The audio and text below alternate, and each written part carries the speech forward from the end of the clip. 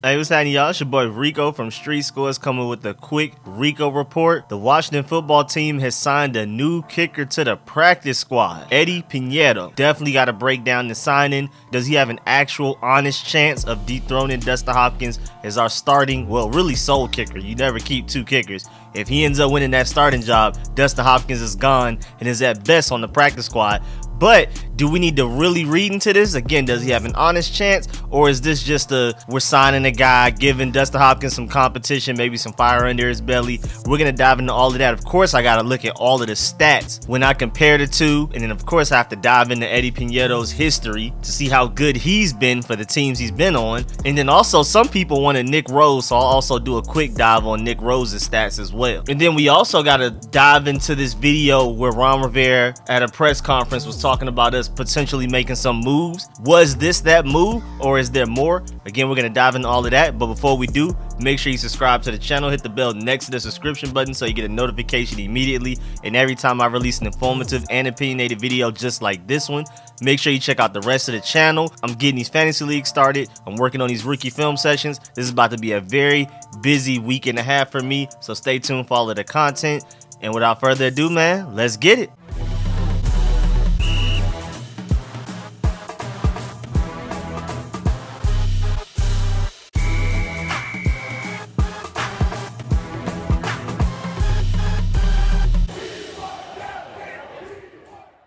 Alright, so first of all, again, Washington has signed kicker Eddy Pineiro to the practice squad, not the official 53-man roster. Again, you only keep one kicker at a time, so he's on the practice squad.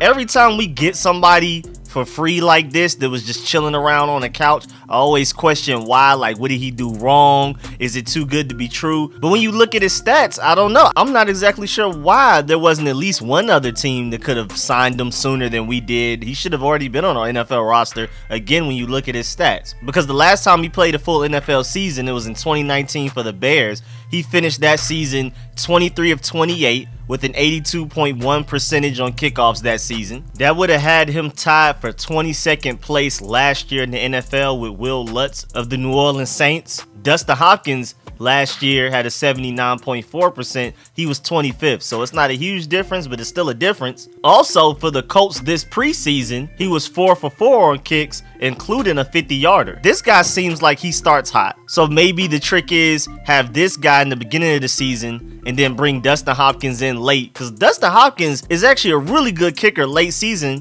I mean, even last season, he caught fire the last 6 games. He was 8th in field goal percentage out of all kickers the last 6 games last year, and it just seems to be a trend that he's done for a few years now. Starts off ugly, starts to pull it together bit by bit in the middle, and then at the end he gets hot. We can't afford for him to start off ugly like he has been, especially last year. With how tough our schedule is, and we literally have to start 2-0 against the Chargers and Giants, so we can't afford for Dustin Hopkins to lose us games. So honestly, I'm pretty sure we're going to bring this guy in, and if Dustin Hopkins performs poorly, then we will replace Dustin Hopkins with Eddy Pineiro. But, I mean, just for comedic purposes, it definitely sounds like it would be better to have this guy in the beginning half of the year and then bring back Dustin Hopkins the second half. Because, again, Dustin Hopkins, statistically, percentage-wise, was the 8th best kicker in the NFL the last 6 games last year.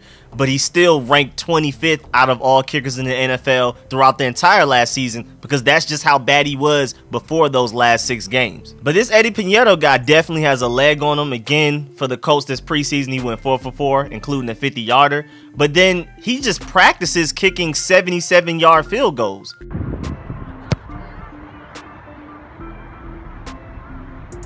Yeah. He's made 77-yard field goals just kicking around. So he has a crazy leg, crazy potential. We'll see. I mean, that's very impressive. Granted, it's just him on the field with one other person. It's not in a game setting that he's made a 77-yard field goal. So don't exactly know how much to read into that. But the fact that he even has the leg to do it is amazing in itself. So it definitely seems like he has a higher ceiling potential-wise, but who knows how well that would translate into the field. Again, he outperformed Dustin Hopkins last year, but usually Dustin Hopkins isn't that bad. Last year was his worst field goal kicking percentage season of his career. He kicked 89% in 2015. then 81% 2016, 82% 2017, 89% 2018, 83% 2019, and then again last year he had his worst season, 79.4%. But out of 6 years that he's been kicking, Eddy Pineiro has only outperformed 2 of them with his 2019 season. So I'm not even exactly sure if Eddy Pineiro is the better kicker overall. I mean, even in the 2019 season, Dustin Hopkins outperformed Eddy Pineiro. But is Dustin Hopkins on the decline? Who knows? Again, my main problem with him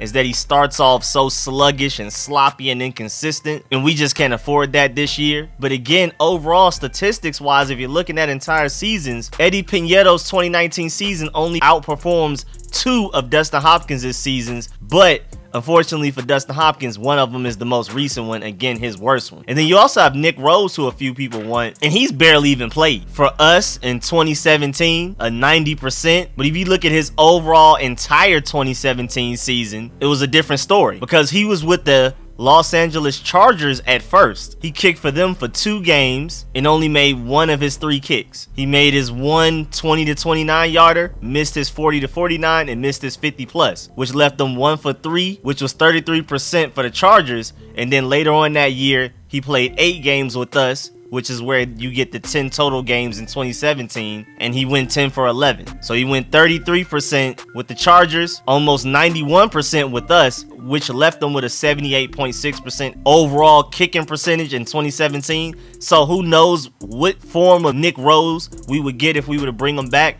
Again, I think it's out of the range of possibilities. We already have Dustin Hopkins, who I feel like is probably on somewhat of a short leash, but even then, I wouldn't be surprised if Dustin Hopkins ends up staying our kicker the entire season. So even with Eddy Pineiro has a long shot of actually becoming our kicker. So Nick Rose is definitely out of the question because he's not even on the practice squad. I'm pretty sure he's not even on this team's radar. But also, as far as this kicker signing, remember Ron Rivera had a video saying, quote, "I tell you this, we're looking at a couple of positions right now, and you guys will hopefully have something shortly to write about as far as that's concerned." Here's the video right here. And you do have the one open spot. Just curious if you don't have that extra quarterback this year, is that something that you're looking at? I know you said it's not as I will needed. tell you this. We're looking at a couple positions right now, and you guys will hopefully have something shortly to write about as far as that's concerned. But right now, I don't want to talk about it because we're still trying to work through some things.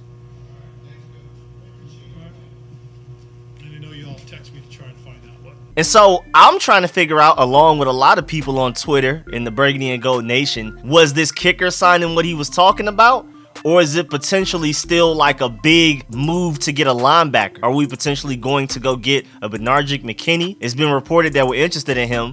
Not exactly sure what's going on. Rivera said that they are still trying to work some things out, so maybe they're just trying to see a few things with him, talk out contracts, talk out incentives. Maybe they know they want him, but it's just on the business and the money side and negotiation side right now. I don't know. I'm just speculating. Or is there like a big time linebacker that they're trying to trade for and they may be willing to give up draft capital for? Who knows? I don't know. This video was very cryptic, so you be the judge of it. It's really interesting to me. We'll see in the near future. I mean, this Chargers game is next Sunday, 9 days away. So we'll see what moves we make. Hopefully before that Chargers game we'll know, preferably sooner rather than later, because you would want the guy that we would bring in, if we bring somebody in, to have some time to practice with the team so that they can actually go out there and contribute and be productive against the Chargers. So I doubt we would have to wait till Saturday, the day before the game, to know if we end up signing somebody. But it does sound like Ron Rivera is motivated to make some moves. Again, the big question is, was signing kicker Eddy Pineiro it? Was that all he was talking about in that video?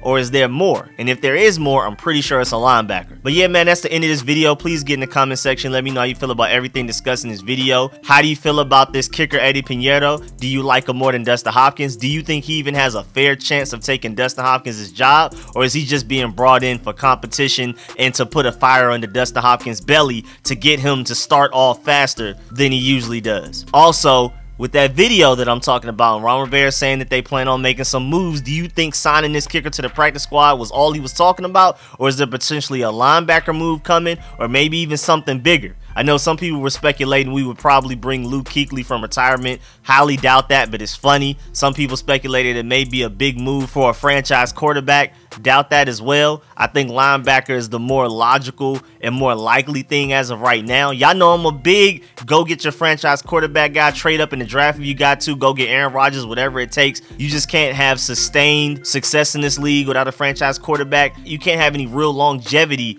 and consistency season to season without a franchise quarterback. That's what I believe, but I still feel like it is highly unlikely that that's what's going on right now, to be honest. But again, definitely get in the comment section, let me know how you feel about everything. Also, please like this video if you liked it, if you learned anything. And of course, man, I appreciate all of the support, man, big time. Big shouts out to everybody that donates to the channel. A special shouts out to all of my sponsors, especially my Pro Bowl sponsors whose name you see scrolling on the screen right now. Man, I really appreciate all y'all, man. I'll catch y'all later. I'm out.